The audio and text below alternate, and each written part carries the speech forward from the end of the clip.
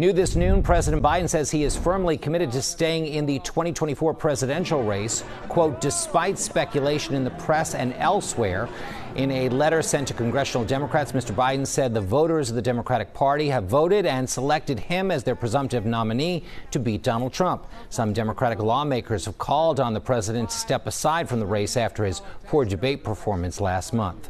The president and CEO of WURD Radio spoke this morning about a controversy involving one of the station's hosts. This comes after the Philly station said it mutually parted ways with the host after she chose to use questions provided in advance by the White House during an interview with President Biden. Here's Rosti Matei.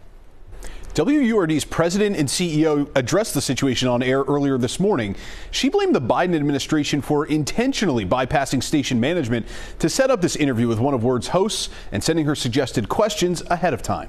Effective immediately, I am no longer an on-air host at WURD. In this video posted on Instagram on Sunday, Andrea Lawful Sanders announced she is leaving WURD Radio effective immediately.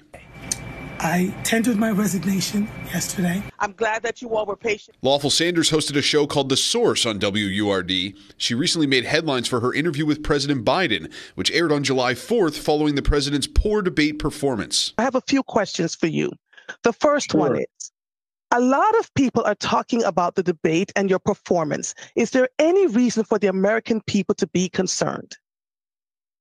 No, I had a bad debate.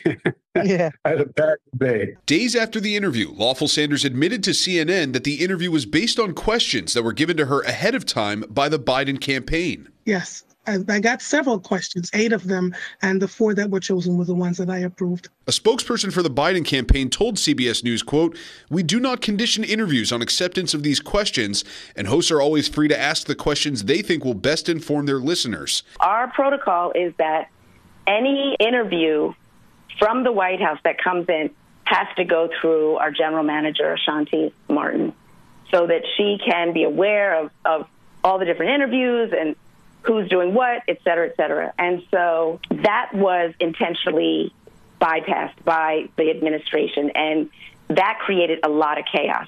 WURD President and CEO Sarah Lomax clarified the situation on air earlier this morning, claiming management didn't know about the interview nor the list of suggested questions sent by the Biden administration. You don't feel compelled to use those questions. And I don't know, if that was a condition or whatever, but I'm sure it wasn't.